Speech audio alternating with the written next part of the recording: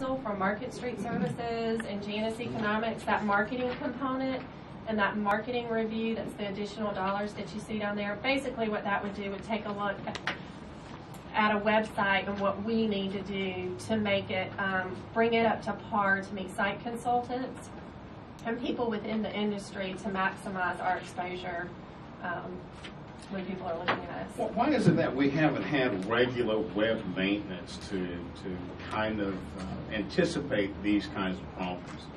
Well, I think my experience has been that you have tried to do regular maintenance to it, but that's what happened when 2 years ago you tried to upgrade it, the authority tried to upgrade it and it completely crashed it.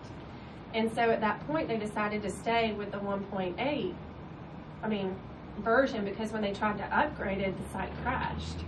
And I don't know what the methodology was behind that. If y'all have any insight into it, or anybody was on the board that may know, maybe it wasn't fiscally feasible at the time, or I'm not sure. I can't. But we stay in contact with the website constantly, working with Fusion to update the data all the time. So it's not that we don't maintain it. It's just when we tried to do it in the past, it crashed. Is this something that, on a monthly, biannual, or an annual basis, we need to budget for some kind of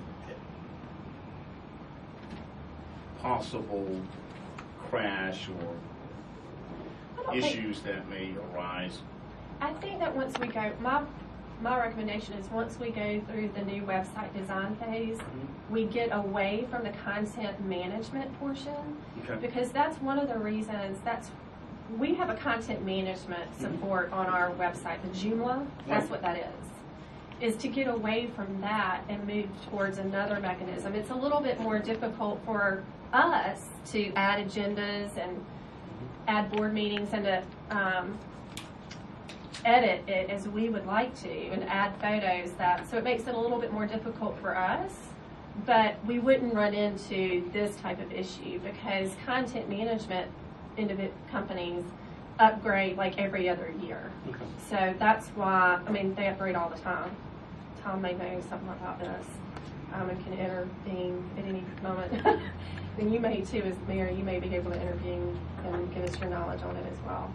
So I just don't know this particular company. We need to look at having compatibility between the hardware and the software and the content management system. They should all work and be hand in glove so that they all get upgraded together. It sounds like maybe we've got 3 different sources and they aren't particularly interested in making sure that they all work together. And I don't know what the non-content management system is. He told me, and I unfortunately didn't know that. Shall we press forward? Yes, so if we'll move forward. So that's why I wanted to bring that up at this point when looking at the proposals in front of you. Staff's recommendation